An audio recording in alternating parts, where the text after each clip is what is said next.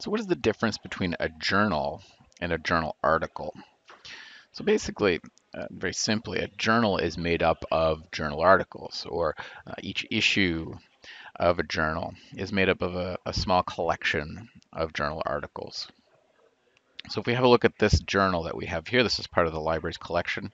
It's called Astrobiology, and over on the left-hand side here, we can see the latest cover, the cover of the latest issue that's been put out of this journal.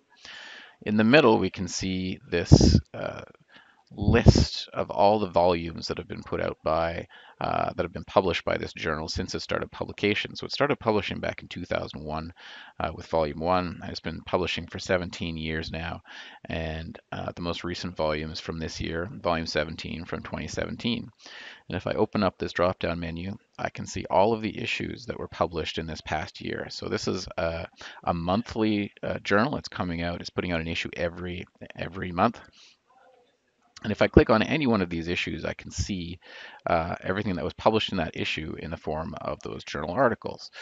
So in the middle here, well, over on the left here, we can see the cover for this issue of this journal. So this is the September 2017 issue. That's what the cover looked like. In the middle, there's a kind of a table of contents which show you all of the articles that were published in that issue. So and we can go to any one of these articles and I can click the link that says full text PDF and I can have a look at what that article actually looks like.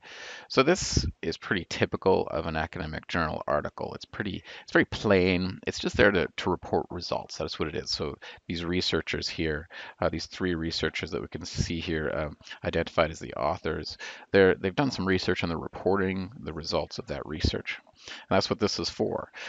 And so you can see here they've got an abstract, and so that's very typical of your academic journal article. Is if it's starts off with an abstract, to give you a short little synopsis of what the article is about. Also, the fact that it is very plain looking, without any embellishments. That's another good sign. So that's it. That's the difference between a journal and a journal article.